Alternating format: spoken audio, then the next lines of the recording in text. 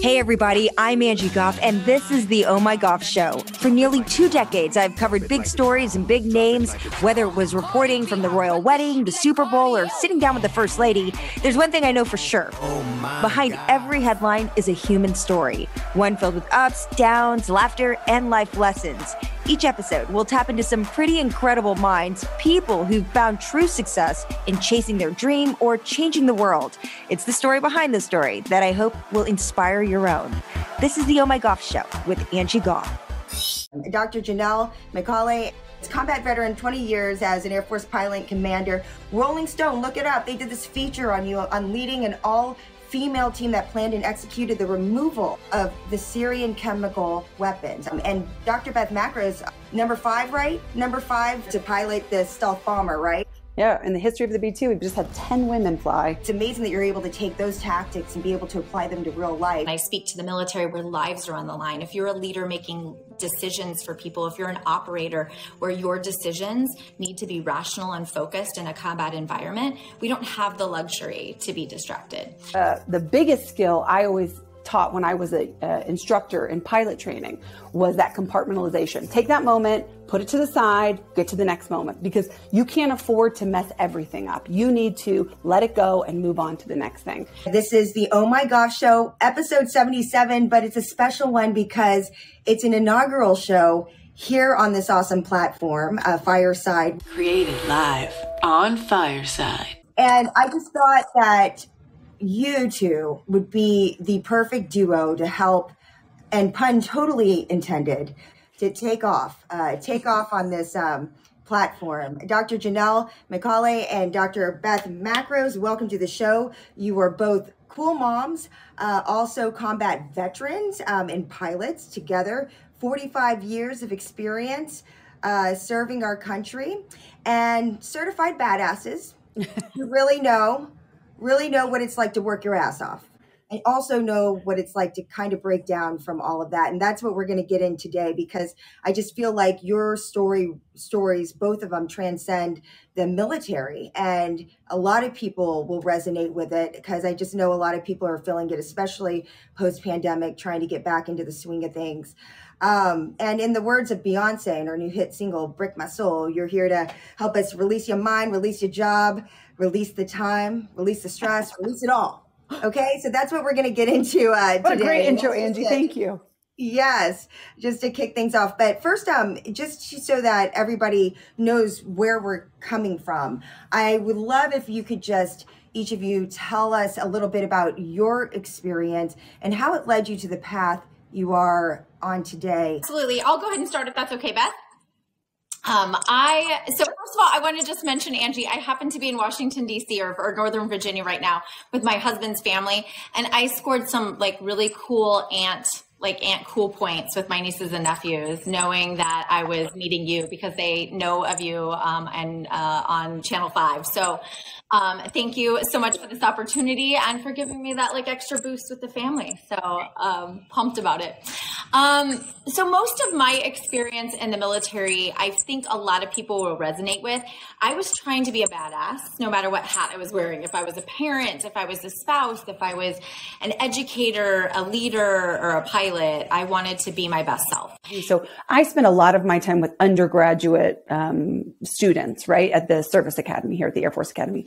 And I watched the way, and I would love to think, I'm 20 plus years removed from my experience as an undergraduate. And I'd like to think that it's a lot different, but in fact, it's not. It's not that much different. Our women still struggle with finding their voice. And as Jannell mentioned, part of her story, that finding that moment where it's where did the fun go out of this? That I think is sadly the story we hear over and over again. And I hear that from young men and women here, even at the academy, that they're so excited to come to a service academy. And then at some moment, it just doesn't become fun anymore. And that's something that we want to help people kind of recognize and start to think about. What could you do? What could we do changing in our mindset, or changing in our culture, or changing in the way we interact with other people, such that we can return the joy to the work that we do? Because there's a really good reason I wanted to fly aircraft, right? I grew up my whole life around airfield. My dad flew fighter aircraft. I wanted to be an aircraft, but yet I reached a point in my career too where it it was miserable and it was not fun. And it became a lot of it because I was an inauthentic leader in some ways.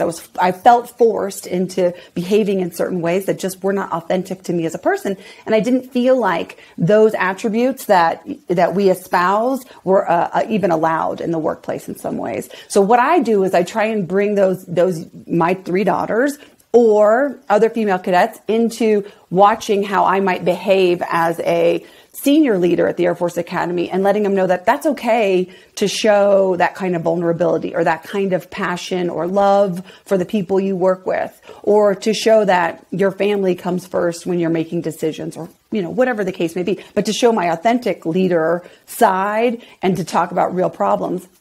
And then let them know that that's okay if they have the same kind of things. And I'll just say, this isn't just a problem for our young women. The men of this sort of like rising generation, they want more of that, right? This is not just a female or male problem. This is a change in our generation. The leadership of the future does not look like the leadership of the past. Yeah. And I think that whether you wear a uniform or not, what you said is so important. I mean, people have real lives, right? We look at you and we see you stand in front of the cool stealth bomber or the plane. We're like, yeah, man, she kicks ass, Top Gun. Oh, cool. But at the end of the day, you still have to go home, give your kid a bath, do everything else. You're carrying everything else. I mean, even being a news anchor, what you see on TV, we come in and I have this saying, when I walk through that studio, you see this invisible sign that says the show must go on. They don't care if you're sick. They don't care if you're depressed. They don't care if you're going through something. They don't care if you just dropped all your makeup right outside. The show must go on. And that's what people see.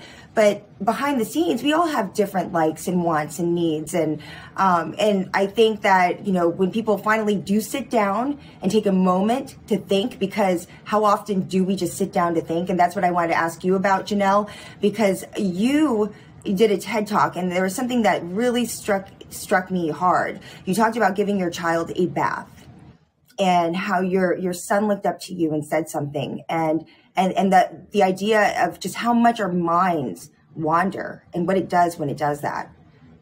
That most of our waking moments, we are not paying attention to what's going on right in front of us. So if you just take that at face value, almost half your day, your attention system, and if you kind of think of it like a flashlight, right, it can be laser focused at what's going on externally, but our flashlight can also be laser focused internally at our thoughts, feelings, and emotions.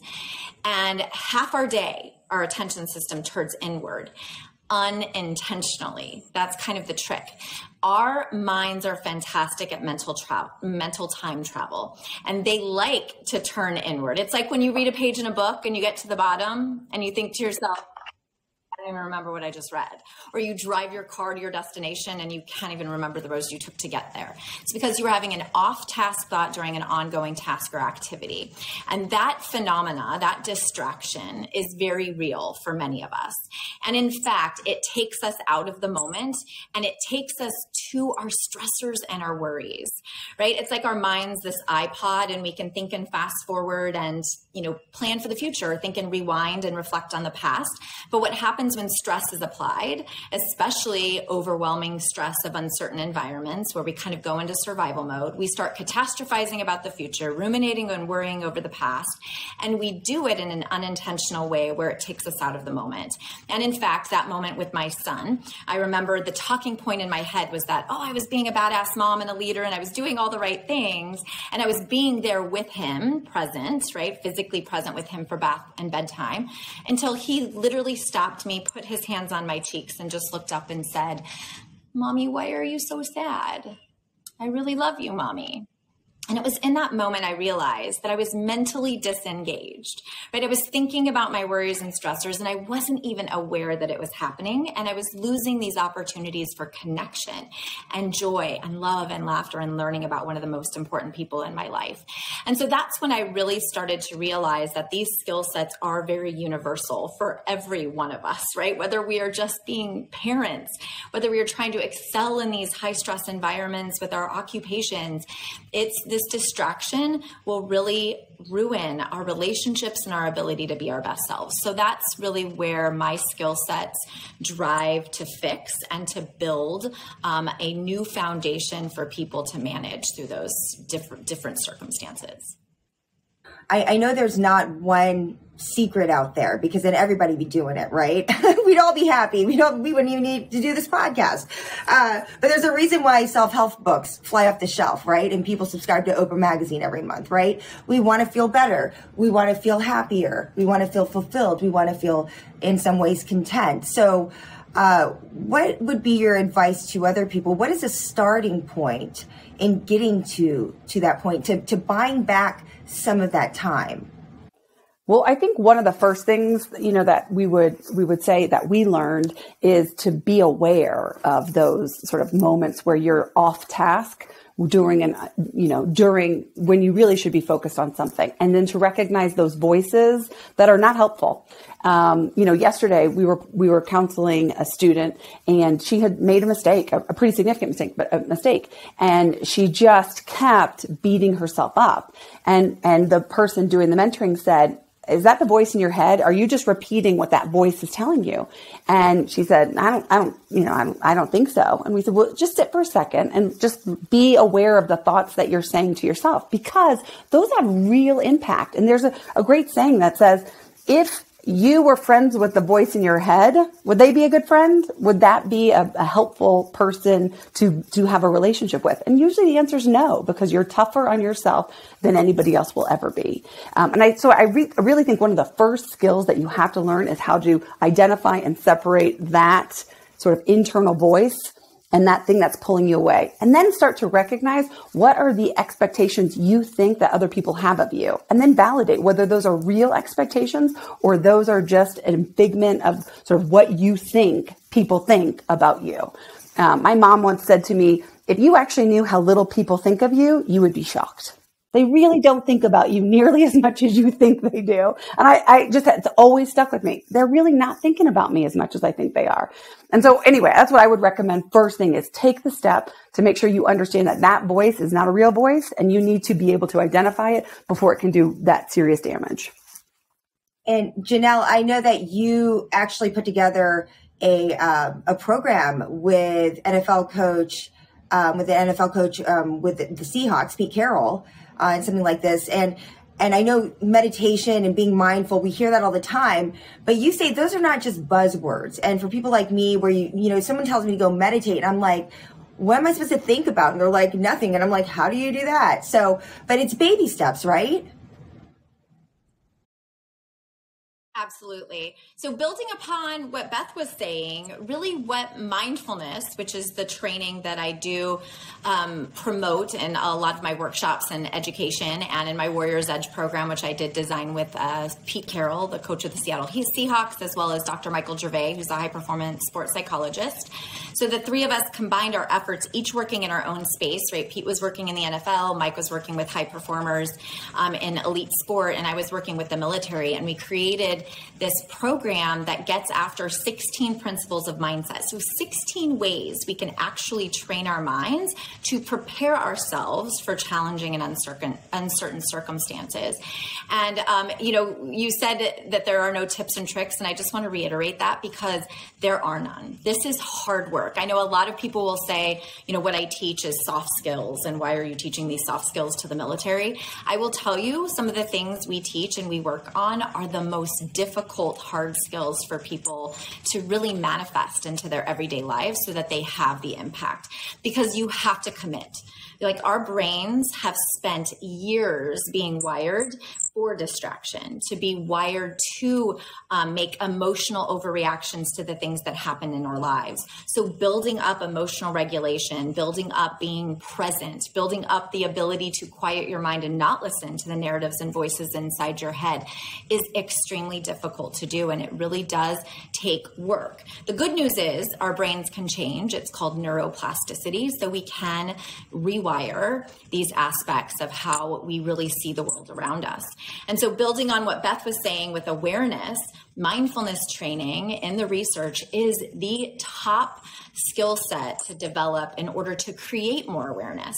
Just like I said, when you read the page of the book, you get to the bottom and you can't remember what you read. Many times you might even have to go back 5 pages before you realize that was the moment I lost awareness, that I was even starting to mind wander, right? So it's not something that comes quickly to many of us. And so it's something we do have to work on. And mindfulness, I really equate it to this idea of doing mental push-ups, because just like I talked about the flashlight in our attention system, we have to build mental strength to keep the flashlight focused on the play button of our mind. And so that's why it's a mental push-up when we do mindfulness training. And I think that also a lot of people understand, in order to be physically fit and improve my physical health, I would do physical push-ups, and I can see that difference. When I equate mindfulness to doing mental push-ups, it's doing the same thing. It's strengthening your attention system, right? To build up the mental strength to be more present and in the moment, not chasing thoughts, right? Quieting our minds.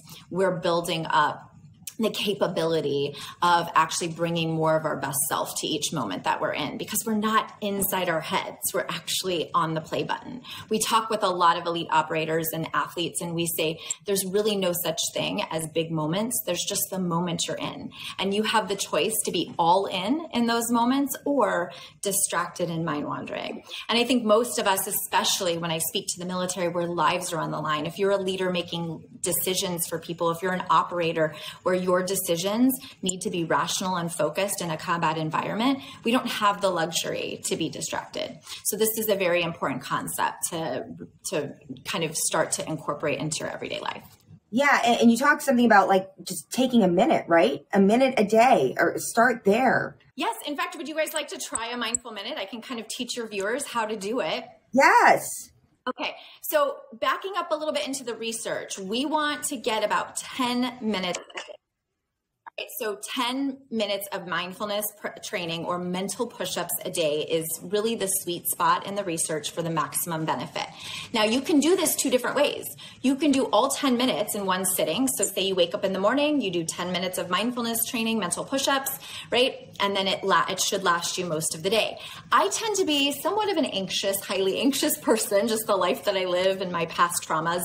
So I have found that if I just do those 10 minutes in the morning by about 2, 3 o'clock, and maybe some parents on the call will recognize this, right about when it's 2, 3 o'clock, when I have to pick up my kids from school, like a lot of my mindful awareness has ceased to exist anymore. So what I've found is when I do 10 1-minute mindful minutes throughout the day, I can increase the mindful awareness that I'll experience.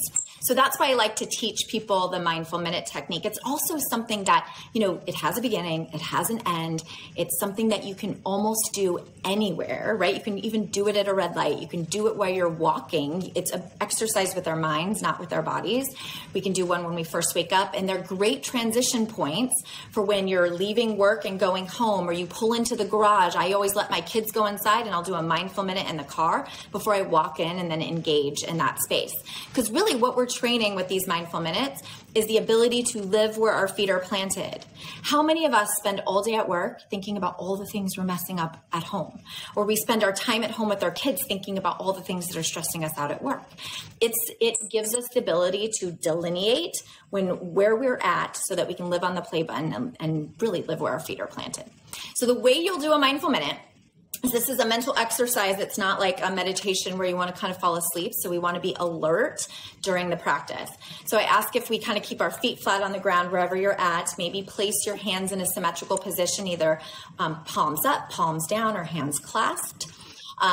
You can leave your eyes open or closed. If you're driving and happen to be listening to this, I would not recommend closing your eyes, but your eyes can be open or closed. If you do leave your eyes open, maybe channel your attention down the bridge of your nose to a point a couple of feet in front of you, just to limit any visual distractions around you. So we are going to take 1 minute of focusing on our breathing. So I want you to pick a particular sensation, maybe the way the air goes in and out of your nostrils, or the rise or fall of your belly or chest, for an entire minute. Right now, in the span of a minute, your attention system will be focusing on your breath, and it will start chasing a thought, right? That flashlight's going to start flipping. The idea is bringing awareness to the thought in your head, letting it go, and refocusing right back on your breath. Every time your mind gets distracted and you refocus, you are doing a mental push-up, strengthening your attention system to be on the play button. All right, are we ready to begin? All right, let's take a nice deep inhale. Exhale, try to kind of relax through your shoulders, but lift through your head. Ready? And begin.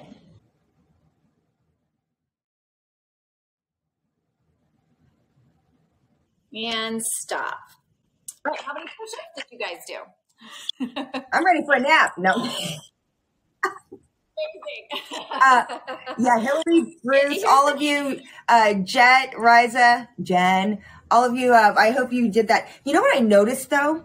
Well, the whole time, can I just tell you where I wandered? I was like, oh my gosh. I was like, what if people leave the room because we're, sitting here closing our eyes? They think we're asleep. What if, people are watching, like my brother-in-law, and they think that I'm stupid? All of a sudden, like you said, your mind just goes to all these negative things. And then all of a sudden, as I just started to refocus, I realized I was like tense, it was just like my body, like, it's just tense. I don't know. It's funny when you just sit for a moment and just realize. Angie, I feel the same way. That's the same kind of thing I do. Like, oh, are people looking at me? And then I remind myself, nobody's looking at you. Are you looking at anybody else? Do you care about anybody? Like, I think it's so fascinating. Just the recognition of that voice or that recognition of that fear or whatever. That for me is probably the best thing that you can start to recognize in okay, that was silly. Of course, that doesn't make sense. Of course, your brother-in-law who cares for you tremendously is not going to leave the room because there was 60 seconds of quiet time. Yeah. Oh, well, see, definitely. You know what I mean? But that whole recognition, that moment of just the discomfort because you were worried about someone else, I think that really is critical when you start to think about, now, what do I now want to do? How do I want to bring myself or show up in this space? This should be a note, right? Like a lot of what we do in these skill sets is giving us little messengers to help us reflect on how we can improve. And I would say this should just be the note that you are 100% normal because most human beings will have those same thoughts in your head. But now here's what I hope you take away from it is that 1 minute, right? And if you can try to do a couple of these 1 minute sessions a day, the more you'll practice it, the more it will create that awareness for you so that you can realize when those thoughts are taking you outside of the moment into other places, mostly negative ones. And so that you can catch yourself sooner. Because I would say I'm an avid practitioner of this, but I still get carried away by my thoughts too, right? I'm a human being. But what I found that this skill set does for me is that I catch myself sooner saying, that's not a real thought. Like, right, this is just something my mind is creating and it's a stressful thought that I'm just going to let go. And then I have a skill set to refocus on my breath. So I hope that becomes valuable to you. Yeah. Yeah. And I think I need to go to the chiropractor. I just, there's a lot of stress, when you really just take a moment to realize what your body's going through and feels like. But that's really, like you said, I mean, that is really an easy tip. And I know that with creating Lift, your show, that you run through different scenarios. I mean, this is what you're about. And you guys are moms and you're doing it all. And that's the thing is, so many people, I never know what to say when people look at me and they're like, I don't know how you do it. And wow, it's amazing. And it's just like, I kind of want to retreat because inside, I don't feel like I'm doing it all. I feel like I told somebody the other day, I walked through the newsroom and I was like, where my hose at? And I was like, I feel like a firewoman. I'm putting out fires, every day. Cause it is, you're doing the news and then I'm setting up play dates, canceling this and just your brain never. And I know that some people might have some questions. Well, we have a request to speak. Here we go. It's our friend Jen O'Donnell. Come up to the stage, Jen. Hello. Thank you so much for that guided meditation. I really needed it. This is a silly question, but I forget to be mindful. Like I always have the intention of taking moments like that. Do you have any tricks or tips about, just ways to keep it fresh on your mind? Like I would ignore the Post-it note, like. So I won't say it's a tip or trick. This is something you're going to have to actually really commit to. So how often do you pick up your phone and just mindlessly scroll? And then you gain awareness that, oh my gosh, I've been on Facebook for like 5 minutes just scrolling and I didn't even realize I was doing it. So here's my suggestion.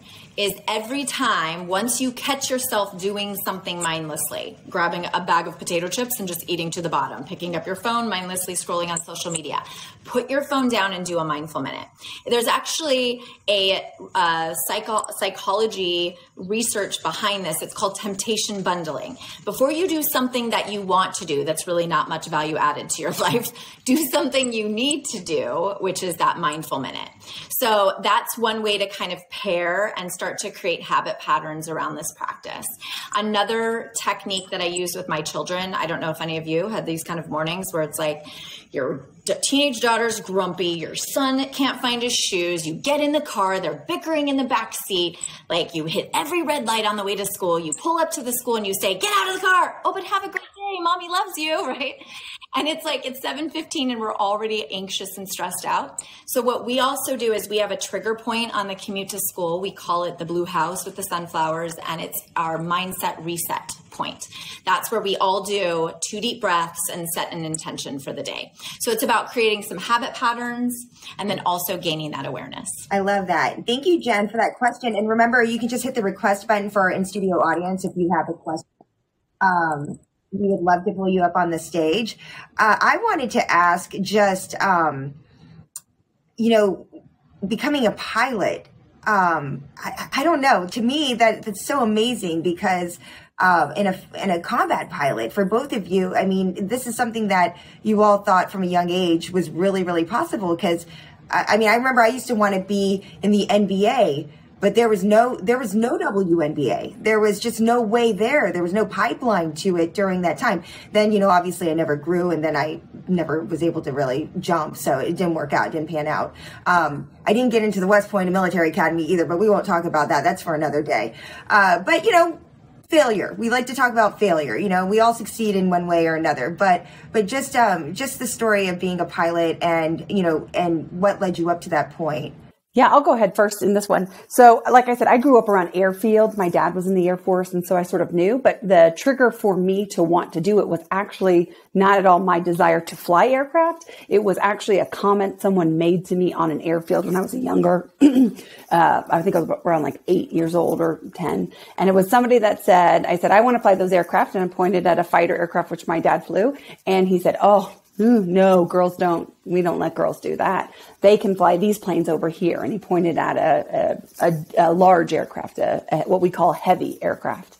And I remember thinking in that moment, like, that is the stupidest thing I have ever heard. Who would care if you're a male or a female? It's not like when you pull the stick, the aircraft knows that it's a male or a female controlling the plane, right? And even in my youth, my young brain, I knew that doesn't really make sense. That's more of a cultural issue. But because of that, and what tends to motivate me, and I know there's a lot of people out there that are the same way, is motivating I'm going to show you that I can. I'm going to show you that I can, in fact, do that. And so that's what sort of sent me down that path, which was I want to sort of build that pathway, and I want to be able to build that pathway for other people. And I want to show those sometimes ignorant people that they are way off base. And so that led me down that path. And then when you get into the flying, it's like any other really, really difficult and challenging skill. You have to be able to, one, compartmentalize when you fail or when you succeed. When you're flying an aircraft and you're set to fly, say for an hour, you might have 30 skills that you're going to work on on that sortie. You'll probably mess most of them up or not do them perfectly, right? There's no such thing as a perfect flight, we like to say. But you've got to get over that mistake so that you can get on to the next one. What we see often happen, and this is true for anything, when it starts to snowball, when you make mistakes and then you can't let go of that mistake to get to the next point. And then it just snowballs into this really horrible flight for you, or this horrible sortie. And so the biggest skill I always taught when I was an instructor in pilot training was that compartmentalization. Take that moment, put it to the side, get to the next moment, because you can't afford to mess everything up. You need to let it go and move on to the next thing. And I think that's a really critical skill that we learned in pilot training, which was failure, letting it go so you can move to the next thing, and then learning to deal with it once you got on the ground, once you started your debrief so that you could, okay, let me learn from this mistake, not take it as a personal attack on me as a human being, but treat it as I am learning these skills, and, just keep showing back up. And one of the things we talk about is sort of like the grit and the resilience to come back again and again. Yeah. Be proactive, not reactive. I like that. Yeah. And Jannell, for you, I know your father, didn't he have a big role in you becoming a pilot? He did. So I distinctly remember, even as young as the age of 7, my dad, he was a police officer, and he would tell anyone, any stranger that would listen if I was around, that his daughter was going to grow up to be a combat pilot or a submarine warfare commander. And this was the 1980s, right? So women couldn't do those jobs. And so I really grew up not realizing that there was even limitations on what I could achieve as a female, which was really empowering. And I think it's so important as parents that we use the right messaging with our children so that they can see a possible. It's definitely was formative for me to have that experience with my dad. He also introduced me to the movie Top Gun. We talked a little bit about it on our podcast the other day. And that was something too, where I kind of had that, wait, Dad, but there aren't women flying these planes.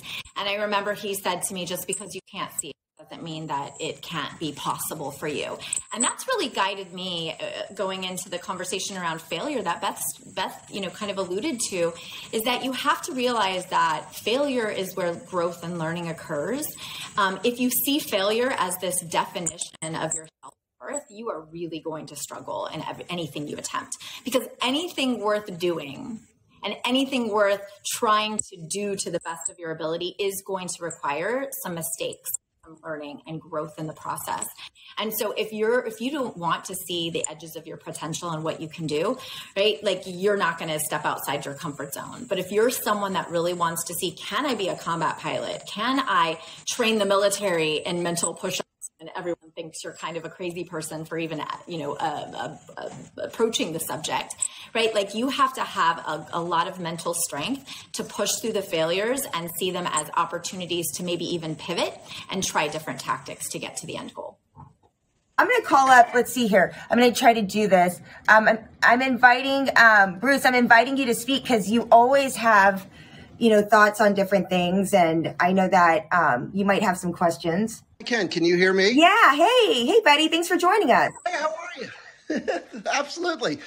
You read my mind. Beth, what you said really struck a note with me, because my son is playing football at JMU. And I mean, these are highly charged guys. And what you said really applies. From one play to the next, they could have an awful play, and the coaches are there and everyone's charged up and he's saying, shake it off. And you've got to shake it off for the next play.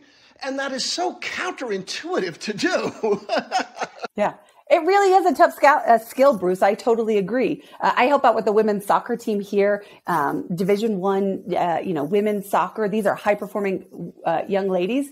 And we say, you're going to make 100 mistakes and then one great play.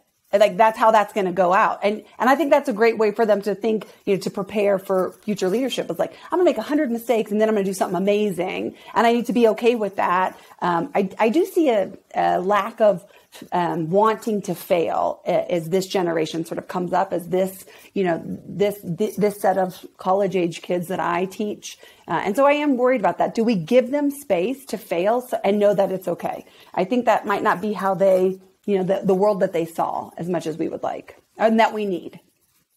All right. Thanks, Bruce. Wait, Top Gun, did you guys see the new one?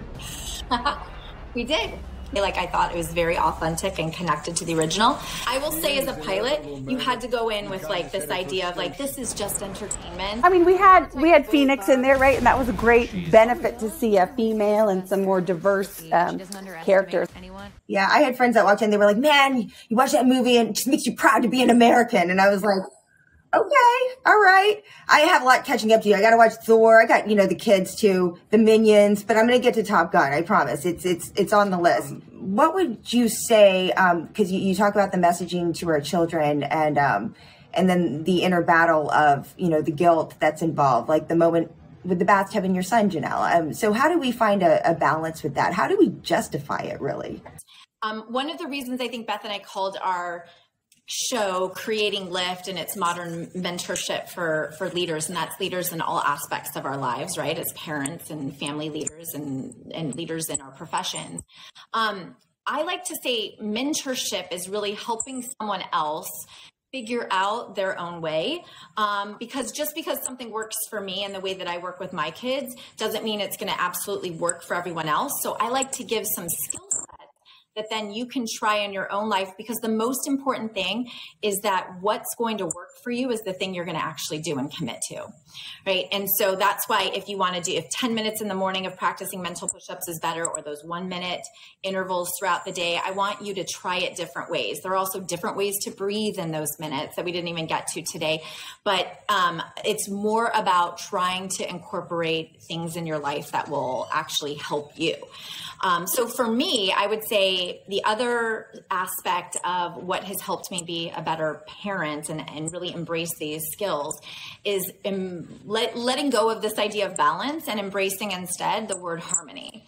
In fact, I have a personal philosophy. It's like what I live by, and I call it my 5 L's, and they're labor, laugh, love, learn, and lead. And the reason why I have these 5 L's is not that I balance them every day. I just harmonize them. So if I get to the end of the day and I say, for many years of my life, I would just say, man, I worked really hard. I had a lot of laboring today, and I feel pretty proud of myself. But then I missed every opportunity for laughter and love and learning. Even when I wasn't there all the time with my kids, the moments I was there, I was so distracted and in my stress and my work. And so I use my 5 L's to remind myself, and actually I use it with my kids at night. We go over them and we say, did we lead today? Did we love today? Did we laugh today? If we didn't laugh, the tickle monster comes out, right? Did we learn something? And sometimes my young son will say something like, well, I learned not to step on other people's shoes, right? Whatever it is for him. And did we love, and did we focus on the most important aspects in a very harmonized, not balanced way? And in fact, my son, he shares my L's with me, although he has a 6th L and he calls it listen. So that's what he focuses on throughout his day, is really harmonizing, doing every single one of those things, not in equal parts, but just making sure we hit them all.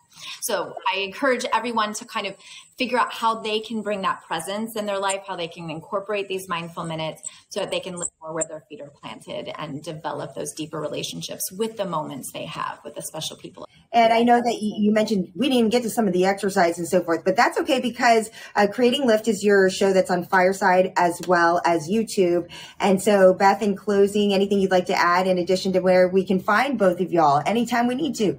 Yeah, I would just remind people that success is what you decide it is. It doesn't have to conform to any standard. And so, I learned this when I first got married. Every successful marriage looks different, but every dysfunctional one looks the same. And so sometimes when you're trying to fit yourself into something that's just not natural or just doesn't work for you and your family, that's where you get yourself into some of these, trouble spots. And so just recognize that sometimes different things work for different people, and you define success, and then what leads you down that path, or how you decide to, execute mindfulness or whatnot, that has to be unique to yourself. But you'll have to try it out many ways and fail and make mistakes. And then eventually you can find what works for you. Creating Lift, when can we watch it? So it's on Thursday nights at 7 p.m. Mountain. We have a YouTube channel that it will stream, as well as here on Fireside and on the firesidechat.com website under both our names. Additionally, I have a website, JannellMacAulay.com, if anyone's interested in learning more information about the work that I particularly do, especially with my Warrior's Edge program with high stress occupations. And Beth and I are both on all the social media channels if you want to reach out to us. Angie, I do have one thing I have to say. Being an active duty military member, I do need to say that all of the opinions are my own, not reflective of the Department of Defense, Department of the Air Force, or the United States Air Force Academy. Yes, or the Commander-in-Chief. We got it all. We got to cover. We got to cover ourselves. No, I really appreciate both of you guys coming on and being just so open and so personal. And above all, Dr. MacAulay and Dr. Makros, just helping all of us that are watching and even our in-studio audience do what you really want to do. And that's take people to new heights personally and professionally. So a big thank you to you, and also for your wonderful service to our country.